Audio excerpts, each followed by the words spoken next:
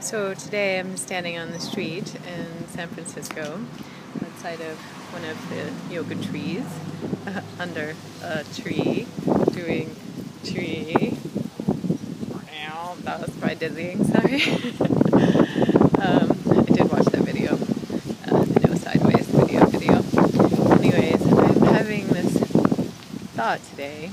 It's about how when we are blessed, we have the power to bless. And we're always blessed, really. Always blessed. So how nice it is to take pause and remember that, how blessed we are, and to pass it on.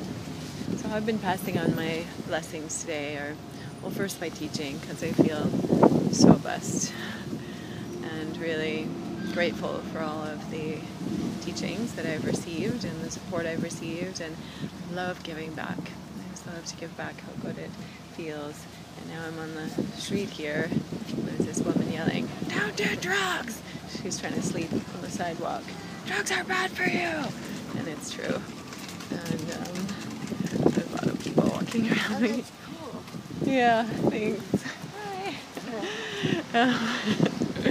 Not sure how it would work out to take this 3-minute moment on the street here, but it's working. So anyway, yeah, not doing drugs and passing on natural highs all I can, including today as I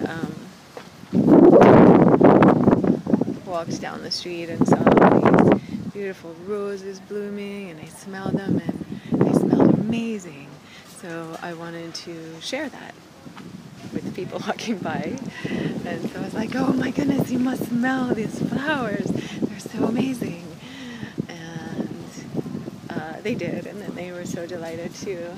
And then I went on BART, and I was feeling just really full and good with life today, and most days lately, thank goodness.